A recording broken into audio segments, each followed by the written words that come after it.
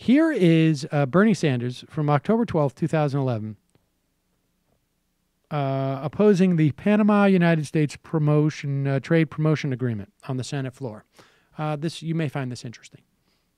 And lastly, let me just say a brief word about Panama and the Panama Free Trade Agreement. Panama's entire annual economic output is only $26.7 billion a year, or about 0.2% of the U.S. economy. No one can legitimately make the claim that approving this free trade agreement will significantly increase American jobs. Then why would we be considering a standalone free trade agreement with Panama? Tiny little country.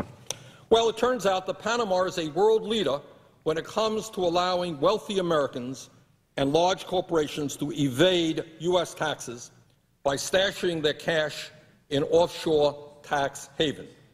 And the Panama Free Trade Agreement will make this bad situation much worse.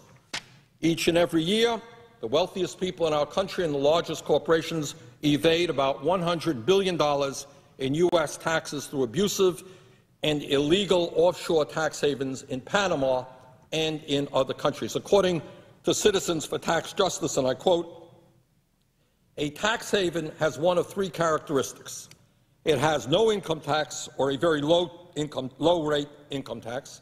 It has bank secrecy laws, and it has a history of non-cooperation with other countries on exchanging information about tax matters."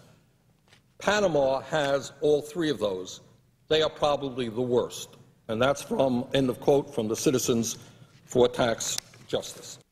If only someone could get a treasure trove of documents that would prove this and outline it. Should also add on that accord, I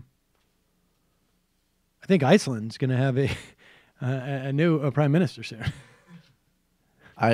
We can't play the sound, unfortunately, because it just doesn't really work because it's translated, so you have to do it play-by-play, basically. But if I would look up the Icelandic prime minister who's getting confronted, I think it was actually by a Swedish journalist, and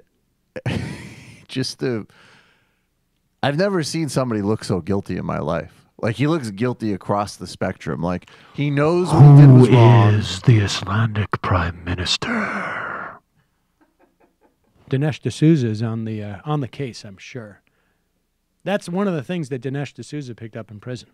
You go check out this Icelandic. You want to talk about crime? But he literally was like I watched a couple episodes of Daredevil and he looks like some guy who's not like a main character in the story, but some like bad banker that's getting confronted by Daredevil, and he's just like, I would never do anything like that.